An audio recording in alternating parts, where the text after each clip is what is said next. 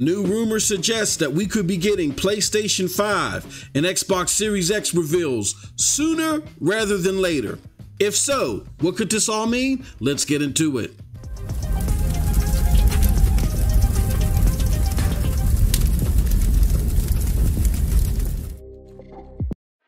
What's up, people? What's up, people? What's up, people? It is your boy MM2K back again with another episode of The Medicine. Hey, yo, it feels so good to be back, y'all. Rough week the prior week. Really couldn't put out any content. But what kept me going was the calls and the reach outs by the people, you know what I'm saying, asking where your boy is, how your boy's doing, you know what I'm saying, and that means a lot to me, you know, and a lot of you guys I can call friends. I appreciate all that, and it keeps me motivated to make sure to say, hey, ain't no slack in the following week, man. You gotta get on your game. You know what I'm saying? So hopefully we got no more out of the blue, out of the left field stuff happening. And if not, we're gonna still continue to be on the grind. With that said, before we get into this one, do me a huge favor, y'all. Hit the like button, hit the subscribe button, rock those bells for notifications, please, so you know when your boy's dropping those doses. I appreciate all of y'all straight up because y'all know the deal. I am not too proud to ask. Let's get into it. All right, so I want to put something up on the screen right here.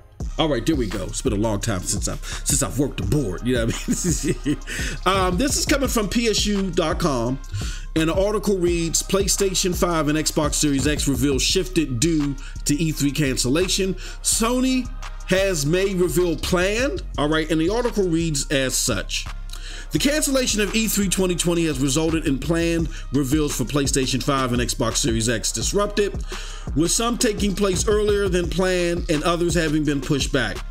PS5 and Xbox Series X reveals shifted up.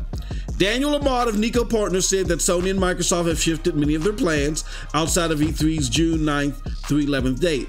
However, it seems like the proper PlayStation 5 and Xbox Series X reveals will be happening sooner rather than later. Some are now much earlier, others much later. The first proper next-gen console game showcase is much earlier too. This is the one time I will actually add a caveat for the last sentence, in case as we are living through the unprecedented situation, and this one-time external factors such as COVID could actually change plans right at the last minute, but we'll see.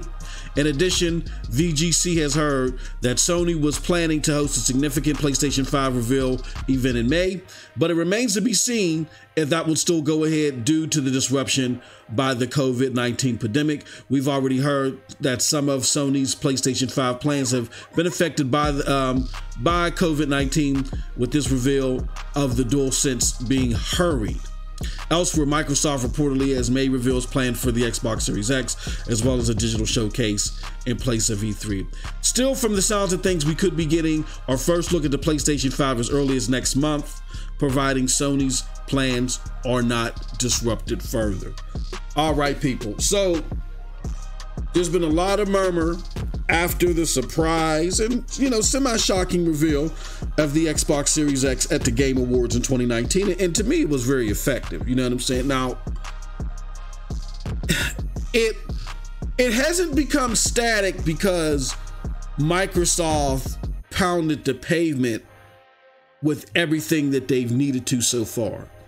It's become systemic, and its results have become a little bit more concrete than prior Xbox announcements, because Sony pretty much muffled any simulation or any resemblance to a semi-reveal when they did that whole GDC style tech babble from Mark Cerny. You know, that didn't go over well, and it only helped to bolster the Xbox Series X. But the reason why I say that the Xbox Series X, and I can hear the voices in the background now. Here he goes again from my Xbox community. But the reason why the Xbox Series X, I say, hasn't done everything they need to just yet, because it's going to go beyond the power.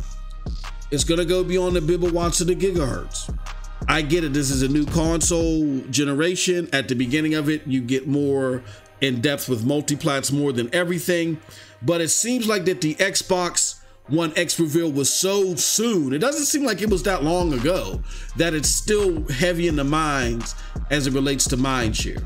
So to solidify the power that the Xbox Series X is going to have, they need to come with the games.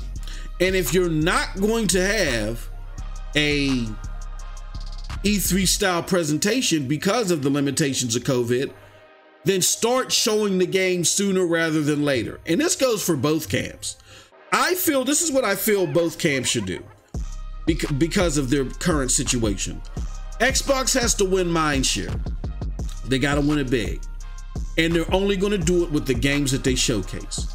If I'm Xbox, I'm showing maybe half of the games that I have that I was going to show at E3. I got half of them right now.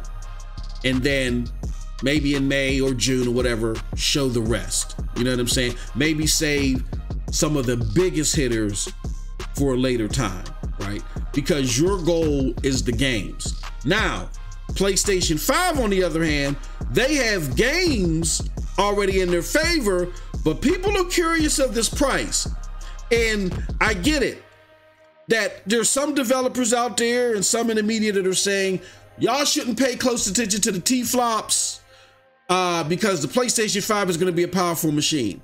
And I agree with that sentiment to a degree, that regardless if the PlayStation 5 is 9.2 or 10.3 flop, I don't know what the terminology is, but regardless of it, even with a baseline of 9.2 teraflops, Sony is going to do wonders with the development talent that they have. But the thing with Sony is people are eyeballing that price. They do care about that price. It is going to be a tough sell to be exactly the same price as the Series X, particularly more expensive, unless you got a slew of games too. So what you're going to want to do, Sony, in my mind, is you're going to want to show a third of your games.